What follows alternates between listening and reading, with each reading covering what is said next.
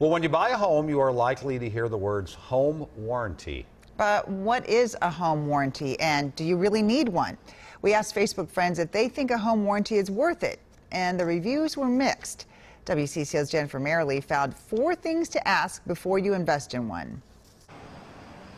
We fell in love with this house right away. We saw the trees, we saw the wood paneling inside the house, and just a lot of character there. Rich and Monica Gray were ecstatic to become new homeowners. They bought an older house, and the sellers threw in a home warranty to sweeten the deal. The coverage varies, but a home warranty typically covers the repair or replacement of systems and appliances like heating and air, washer, dryer, or refrigerator. In an older home, I definitely feel it's an advantage.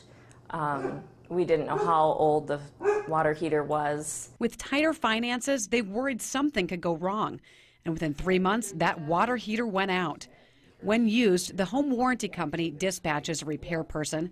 The homeowner is responsible for a co-payment. It was a wake-up call, and luckily that warranty was on what we needed because we had some, water coming in that we didn't know what we were supposed to do.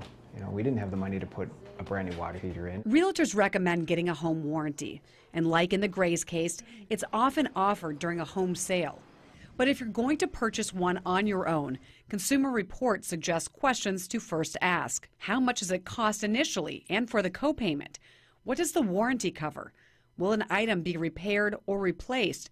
Is there a limit on how much the plan will pay? We really recommend that people do their homework if they really want to buy one of these plans. Find out exactly what is covered and, more important, what is not covered. Senior money editor Anthony Giorgiani says appliances in a new home may already be covered by the manufacturer warranty, and some credit cards double that time frame. Overall, he recommends skipping the home warranty. They can have lots of little gotchas. We think it's far better to take the money that you would spend on plans like this, put it in the bank, and sort of self-insure. That is not a replacement for a good inspection of the home. You really need to check out what you're buying. The Grays are happy with what their home warranty covered. They now have a similar plan that covers specific home systems. If you don't know how old your appliances are, unless you've got all that money just stacked away there as a reassurance, it's a nice added bonus when you purchase a home to have that. Jennifer Mayerle, WCCO 4 News.